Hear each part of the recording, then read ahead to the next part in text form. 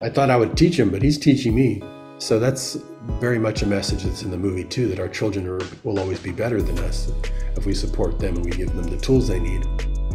And they gain the confidence by, if you challenge them enough as they're younger, they will rise to the challenge and become very confident children.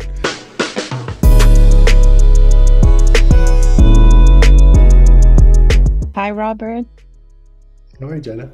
Hi, thank you so much for your time. A pleasure to talk to you and to talk about Spy Kids, Armageddon, I have so much fun watching.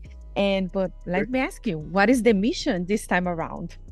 The mission is something, for the first time we had it to where the kids accidentally started the problem that they have to now go solve because they were trying to sneak out and play a video game, and it triggers Armageddon.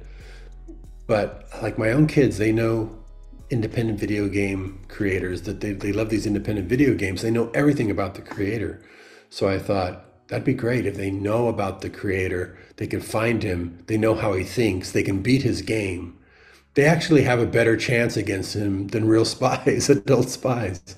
So the mission is for them to go find this game developer who's created a game that's taking over the world and blocking people from using their technology. And they have to defeat him and bring their own family back together. And these movies are always designed to make the mission that they go on makes the family stronger by the end. Even if they start off as a good family, they end up as an even greater family by the end because of the challenge of the mission. It makes them better people.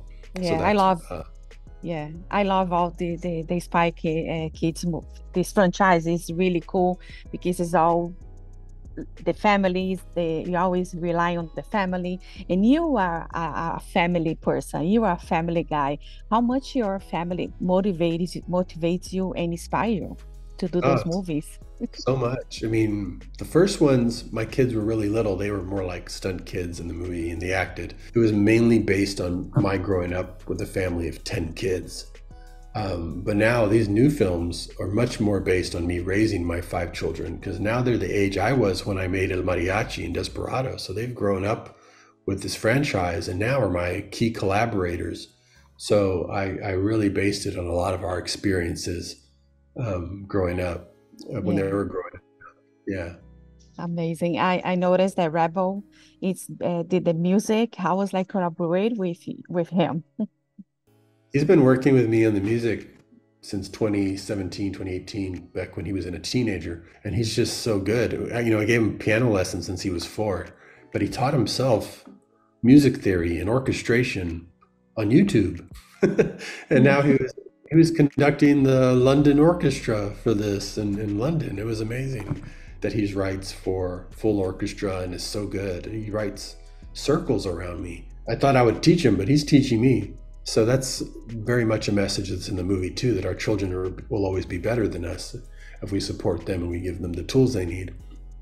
And they gain the confidence by, if you challenge them enough as they're younger, they will rise to the challenge and become very confident children. So yeah, having one son write with me, one compose, the other one designs the video games, the other one, my daughter, she draws the emojis and Oh, sings the okay. title song, and my other's my co-editor. It's just so much fun because it's the only movie series in the industry that's made by a family for other families. So it's very special, and we love making them. Yeah, you should keep going, like making all these amazing stories. Yeah, it's amazing because it takes a village, but in your case, it takes a family, So Thank you. that's amazing. Also, like we are celebrating the Hispanic Heritage Month, the Heritage Month. Do you have any advice to give to people, the Latinos that want to pursue a career in this industry?